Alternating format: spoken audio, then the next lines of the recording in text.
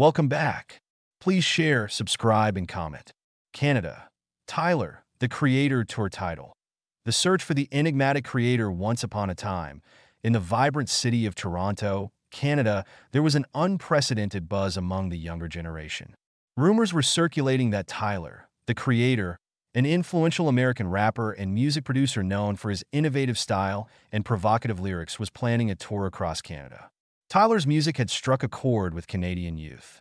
His bold creativity inspired them to express themselves freely and without fear of judgment. However, Tyler's previous controversial lyrics had led to him being banned from several countries around the world, including Australia and New Zealand. The question on everyone's lips was, would Canada allow Tyler to perform? If so, when would he be coming? Where would he perform? The search began with countless fans scouring online platforms for information about his upcoming tour dates.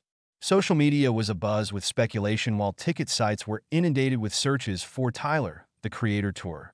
As weeks turned into months, without any official confirmation or denial from either Tyler or Canadian authorities about this much-anticipated tour, speculation only grew stronger. Meanwhile, in Vancouver at Simon Fraser University's radio station, CJSF 90.1 FM, Chloe Kimura, a 21-year-old journalism student, took it upon herself to find out more about this mystery surrounding Tyler's tour. She decided to use her journalistic skills, not just out of personal curiosity, but also as part of her final year project that aimed at exploring freedom of expression versus cultural sensitivity in today's society through this case study.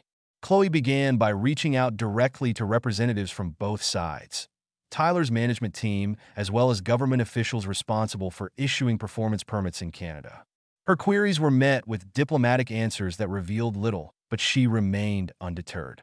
Simultaneously, she started tracking social media accounts related to Tyler, hoping they might leak some insider information on their posts or stories, even analyzing his song lyrics looking for potential clues.